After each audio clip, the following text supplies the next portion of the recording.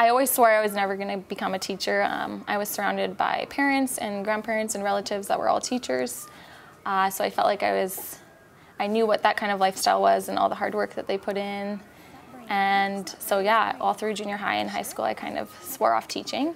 And then in Vulcan, I got the opportunity to work in a program called Rise and Shine, and I got paired up with one boy in particular.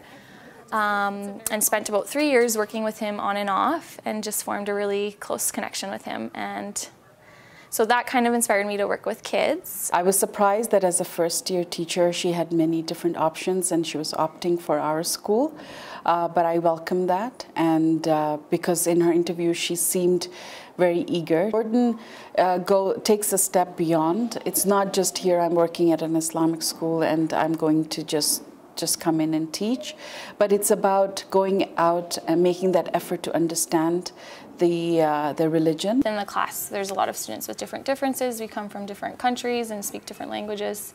So we've kind of taken on the motto as a class that we share our similarities and then celebrate our differences. One thing, for an example, is we do an Arabic word of the day.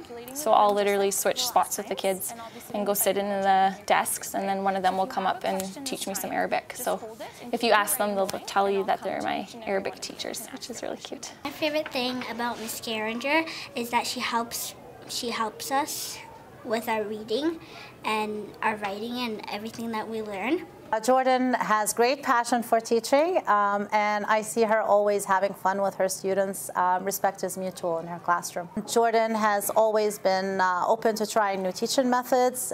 She's a risk taker, and that's what makes her an excellent teacher. My favorite thing about Miss Garinger, she lets us write, and she's nice. Her hair looks pretty.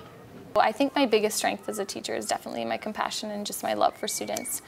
I've built some really strong relationships with all my kids, and that's probably been the thing I'm most proud of. My favorite thing about Miss Garinger is when she lets us have gym for outside, and she lets us sit down on her desk to eat for lunch.